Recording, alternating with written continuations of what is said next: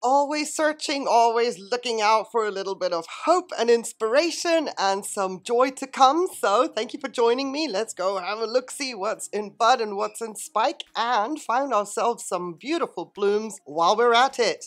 Right out of the gate, we're going to start with my Cymbidium Vanessa Ambrosia hybrid crossed with Cymbidium Sugar Magnolia. The 3 spikes are coming along beautifully, and 2 of them are showing nice little beach ball styly buds.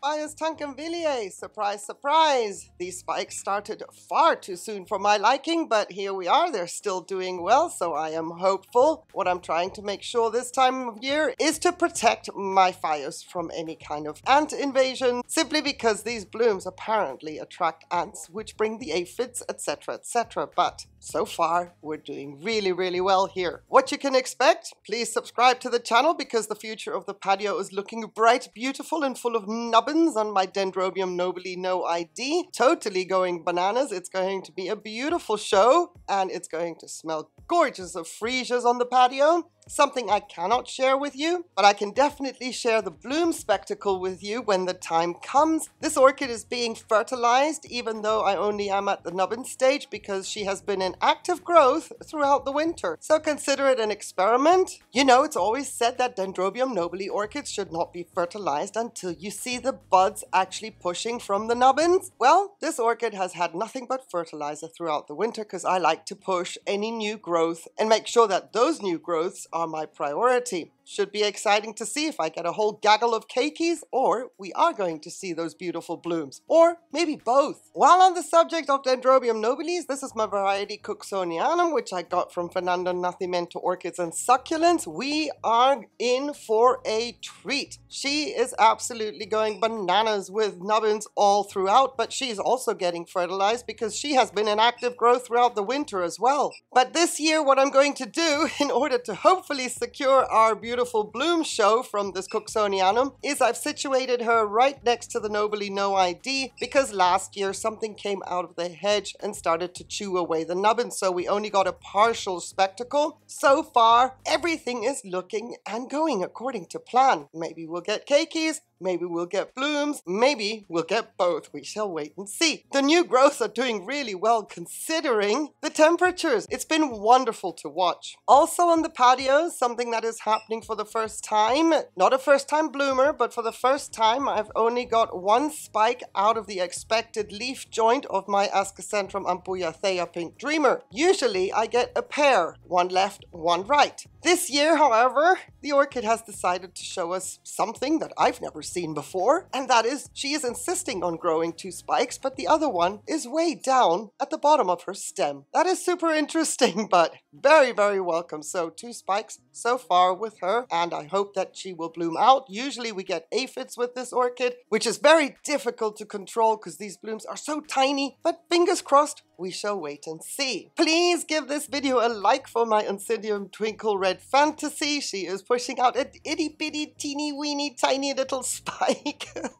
Doesn't get any smaller than this on a twinkle, but on the second bulb that she matured after my rescue attempt with her by mounting her in 2023, behold, she's also starting a new growth under the growth that already bloomed for us previously. I may only get 3 blooms out of this spike because I'm moving this orchid in and out every day when it's sunny enough. But anyway, I think she deserves a like as a form of encouragement because, hey, she's still around and goodness me, she has been through a lot. Very, very happy to show you the development of my Ancelia africana buffalo crossed with Leo spike. The only single spike that I can see at this point in time out of my 4 Ancelias. I don't know if any of the other ones will bloom, but it sure is nice to see how this spike is a little bit of its own monstrosity. It is just insane, and maybe we're gonna have some bud blast because all my Ancelias are outside no matter the temperatures. It's a test, see how they fare, but I think there are enough buds on this spike. I think it's gonna be beautiful regardless. And I am well excited with the activity on the patio with my Rapiculus Lalias. Honestly, I cannot believe what's happening. So thank you for indulging me and giving me the opportunity to tell you that Lalia flava is in spike, doing beautifully. But not only that, Lalia harpophylla is also in spike. I'm just going to forgive her that we only got one new growth out of her throughout the 23-24 season, but we're going to get 3 blooms, bar any mishaps. A first-time bloomer is going to be Lalia Kolnagoi. Look at this orchid. It is absolutely exciting and thrilling for me to see this one come onto her own. I got her as a gift from my current Orchids and Tokyo World Mark, and she jumped right into her semi-hydro setup, and she will be a first-time bloomer for 2024. Another first-time bloomer. Applause, applause for Lalia guanense. Look at this. Look at this. She was a pathetico little orchid when she arrived. Oh my goodness, it was not really a fight, but it was more a matter of patience. And here we are. Look at what she's doing. Look at what she's doing. Let me just say, if any accidents happen, at least I know we have reached the blooming size stage of guanense. I do not anticipate any accidents, but you never know.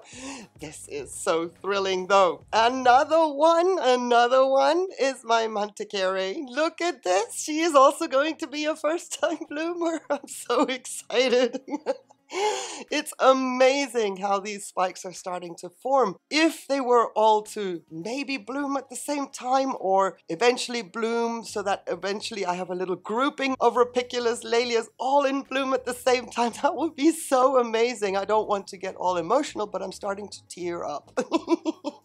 This is, oh, I love it. And you know what? I still have Lalia crispilavia in bloom. So some Rapiculus Lalias are absolutely very short-lived in their blooms, but this one has now been in bloom for at least 4 weeks and it's looking gorgeous. So I think she will be out of bloom when the others come into bloom, but so pretty. Very excited at the progress and the developments of my Rapiculus Lalias, but we're not done yet. Lalia Lundii, my little bowl of goodness. I'm going to show you the progression of her 3 blooms to now we have 7 on the go. It is just darling. So happy. This orchid is loving her little bowl of semi-hydroponics, even though it's a headache for me to not spill over when I'm watering the plant. Can we just stick to the Rapiculus Lalia theme, sort of, kind of like-ish? Leilonia Joyce Hilton, the spike that I have been documenting. I got this orchid in spike, so this is not because of me, but look at them blooms. This is the first time I have something that is a semblance of a much desired Lalia rubescens on the patio. Well, in the grow space, but because she's new, she's acclimating, I left her in the grow space. But look at the blooms. Look at that large lip. So now eventually, hopefully one day we'll get the rubescens to bloom. But this is a special occasion, warrants cartwheels around the patio, because after all these years, I have something akin to a rubescens in bloom. So excited to share this with you. You probably saw behind the blooms that there was a spike peeking out. This is one of 2 from my Oncostella Wildcat Golden Red Star. The orchid herself is not looking that great, but it's nice to see that she's trying and she's got the blooms going. I'm gonna let her bloom out, but she's like still on a rescue mission. Her pseudobulbs are very shriveled, so we've got to keep an eye on her and not tax her too much, but this is exciting. I wasn't actually expecting any spikes from her. And then Dendrobium tetragonum variety giganteum. This is only one example of all the nodes that are showing buds. It's going to be spectacular. I do apologize for dusty leaves. I do not mess around with cleaning orchid leaves too much in my climate, in my environment, during these temperatures. So never mind the dusty leaves, but all the nodes that are anticipated to show blooms are doing exactly what they are supposed to do. And then, Catasetum orchid Glade Jack of Diamonds is going to be a jack this time around. Look at this spike. Isn't this amazing? You see, this orchid was divided, and then last year she only gave me 1 bloom of a male kind. And now look at this spike after she has recovered into her 2nd year after the division. We are back on track with a monstrosity of a the spike. This is going to be exciting, bar any mishaps again on my part, because elbows, orchids in and out. So keep your fingers crossed. I would love to share you Jack of Diamonds coming soon. My Vonara TLDC Fan Thursday, right on track with the blooms. The timing is absolutely perfect. It's going to be a wonderful one to have around, because the pop of color that this orchid has, it's very much welcome during these darker nights. Even though the daylights are getting longer, yes, but you know, we got these gloomy days that even my Epicatrandra Rene Marquez crossed with a Marginata, I am very happy to see it's forming a spike as well. These take forever to develop, so I hope, I hope by the time that these orchids get to live outside again, that this one will be in bloom. So once again, subscribe to the channel, because that could be the end of March, mid-April. That's how long it takes for these spikes to actually develop. And of course, good old Dendrobium antenatum. Can't not say anything about this orchid. Has given me such joy throughout these months. It is also actively growing new growth. It is now a mealybug magnet, because apparently nature doesn't have much to offer. My Dendrobium antenatum seems to have it all, so I've been dabbling away with some garlic alcohol on her on a regular basis just to keep her somewhat safe. And that honeysuckle fragrance, ooh, it's just like, oh, spring is so around the corner. I feel like going for a little jog or a limp or whatever, but anyway, and meeting it and dragging it into the patio, you know, something along those lines. What greets me in the morning and keeps me company at night when I'm working at my desk, because Angraecum Crestwood Tomorrow Star is in bloom. And I have the notes of very clean, fresh linen soap with vanilla and a tinge of jasmine that permeates my surroundings as I'm working in the dark. Just so nice to feel her presence while I'm working, cheering me on with her gorgeous fragrance. And she also has that welcoming fragrance when I come downstairs in the morning. You can still smell the aroma of her in the grow space. She's not to be outdone though, because Angraecum sesquipedale variety Bossere is also coming into bloom. Just want to show you that I'm on spur watch. Those spurs are just getting longer and longer, and I really don't want them to get kinked or caught up in anything. It's all very, very dicey, and the orchids have already been flipped to face me in the grow space. It's all, it's a little bit too close for comfort, everything, but to get them to this point, it's super exciting every year. And then we have Phalaenopsis pulsation suppressor in spike. She is representative of all the Phalaenopsis that are in spike, the complex hybrids. So I do have this beautiful spike that I'm hopefully not going to snap. And right next to her actually is my Zygopetalum Trozy Blue. The longest spike ever, not to say that this is the target, that you should grow such long Zygopetalum spikes, but this is obviously a spike that is reaching for the light. But it is the second one out of the same growth, whereas the previous spike was chomped off by a creature. So now she threw out a second spike on that same growth. That is a first, has never happened to me, and she has blessed us with the biggest blooms. I have 7 blooms in total on this spike. For me, that's a first, and here I've captured an image of finally the chartreuse green contrast to the Bordeaux spotting that she has on her petals and sepals, because usually if I'm outdoors, the camera changes that chartreuse green into yellow. This is her true coloring. Love this. Of course, now I've got the vanilla and all the jasmine going on with the Angraecoids, and to the right of them, I've got the cinnamon, the sugar, the spice from the Zygopetalum. Despite me hating having these orchids in the grow space, I am thoroughly enjoying all the fragrances. Very excited to show you the Phalaenopsis schilleriana spike. She's coming along really nicely. I have lost 1 leaf so far, and that is where it seems to be staying, just 1 leaf. But this spike is coming along beautifully, and eventually we shall add to the mix of fragrances the rose smell, the gorgeous rose smell of the schilleriana. And sticking with orchids that I'm excited to see somewhat holding on. This is my Leodora Sweet Memory. She's got her new spike growing as well. I'm going to have a few blooms from her, and I'm very excited to say that I'm not seeing any winter stress struggle from her. So I'm keeping my fingers crossed, and if you would as well, keep your fingers crossed that she is going to hold on. I need another, mid-April is when I can feel a little comfortable that we've come through without any major damage or loss to these novelty hybrid species Phalaenopsis. But look, that is exciting. At least I can show you that both of us, the Sweet Memory and I, we're trying our best to get blooms to you. Patio delenatii, look at that. Look at that little protrusion there from the fan. Yeah, we're going to see those darting blooms again. And you know what excites me about this visual is that she is now a reliable bloomer, because she was a first-time bloomer in 2023. And then you always wonder, can you repeat the trick? Yes, it would appear so. Fingers crossed, one doesn't do any damage.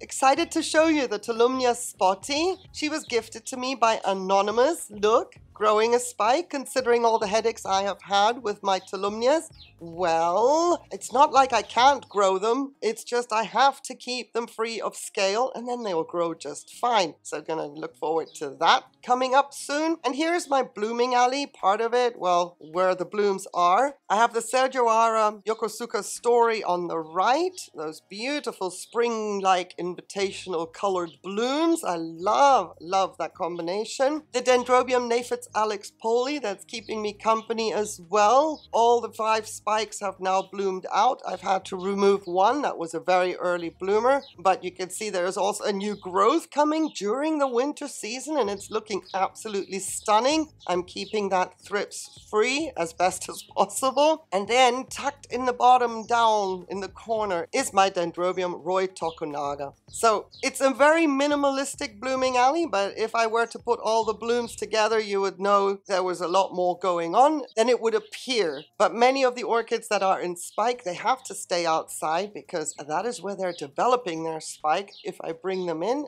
we could have problems. And an orchid that I'm not moving from the shelf because Dingaling is a little clumsy and I have made a mess of it in 2023. But my Bulbophyllum plumatum is pushing out a spike, and the buds aren't looking too shabby either. So we'll just keep it there. We'll just keep it there. And then very carefully remove it from the shelf so that we can see the blooms.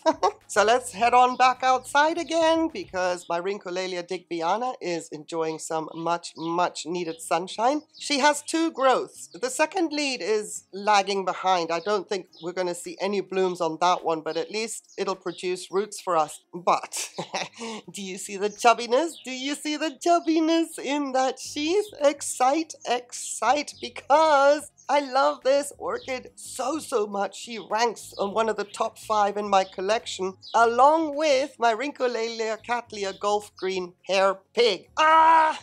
You see that chubbiness as well? So the digbyana is in the parentage of the Gulf Green Hair Pig, and usually they don't synchronize. Usually I've got the hair pig blooming before the digbyana blooms, but I think that those sheaths have equal chubbiness, so we may get a synchronized blooming out of these 2 for once. And my little weirdo, the last spike has opened up some blooms. Well, you can see the one that I focused on. It's trying to do an impersonation of a Pleurophthalus bloom. Yeah, well, I had to throw that in because cute. It gets an A for effort. And down below, well, Cousin It is not happy with me, so we haven't put his glasses on. He would rather not have any attention at the moment at all. He is losing a lot of leaves that shouldn't be lost, but he didn't deny me a beautiful bloom show. I'm showing his bald side, so if you give me a moment, he does have a somewhat prettier side. I'm just going to turn him around. A sort of prettier side. You can see that he's been struggling, and that was me not fertilizing enough. So this is the side with the more shade to it, less blooms, and the sunny side on the other side. Well, you saw that. I owe Cousin It a massive apology, but there's no way I wouldn't do a video like this without showing him to you. I have already been very diligent about giving him some calcium. I have also removed all the maidenhair fern, so he has been considerably fussed over, and I hope that things will be much better when he starts with new growths. We shall see. Encyclia garciana still doing her thing. Still giving me that beautiful talcum powder fragrance. It was her first stint outside since the winter started. I had to do a once over mealybug check because that is the attraction for this orchid. The mealybugs. So between the Dendrobium antenatum and Garciana alba, they're keeping me busy and they do like their alcohol. But to finish off, I am going to love and leave you with the beautiful spikes of my Colmenara Masai Red that are just opening the blooms. It's going to get faster and faster. Unfortunately, my thing is always with this orchid, if we want to have a little gripe and a moan, the beautiful white Pollinia here that you see, it is very volatile, and even with the slightest breeze it'll pop off. So unfortunately I never managed to get a row of white dots all the way down the spike. It is attracting aphids, so I am here with a paintbrush sometimes just brushing the buds off. It's just a little bit annoying to say the least, because the lip is so velvety that if you interfere with the lip, then you are going to destroy the visual of the lip. But while there's still buds and where the aphids are, I come in with a paintbrush every morning. So what I see now has actually either returned or is what I missed and has now crawled out of the crevices. Fun fact, they go into these little cracks right here. You can see the opening there. And then when the bud opens, you see all these little green spots on the lip, which is a real nuisance.